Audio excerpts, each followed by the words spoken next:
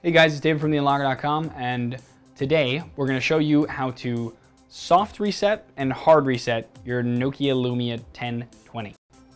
If the phone is on, or will turn on, simply go to Settings,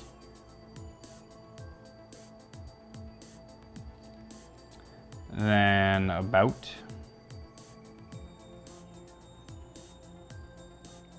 and then down here, reset your phone. Now this will erase everything on the device and restore it back to factory spec.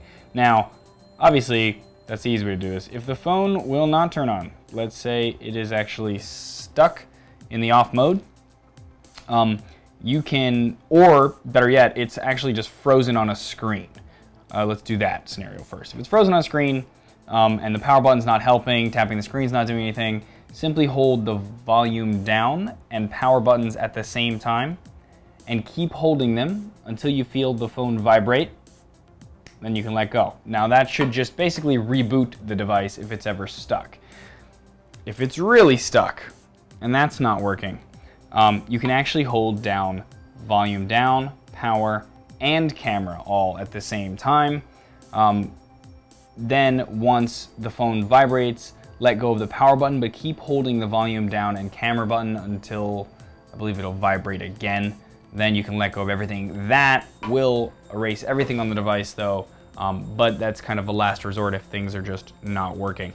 Do keep in mind that you do have a backup with this device, whether you've synced with Google or if you've set up your SkyDrive to automatically back up your contacts and photos and all that stuff. So you shouldn't be too worried about it, but that's how you can do it if there is a serious issue. If after all that the phone still is not really booting up, there is one last resort that Nokia has released, and that is to hold down the power button until the phone vibrates. Once it does, press and hold the volume down button and keep holding that until you see an exclamation point pop up on the screen. Then you can let go of that. Then you're gonna push volume up, volume down, power, volume down. And the phone should vibrate one last time and show the Nokia logo, and that'll definitely reset everything according to them.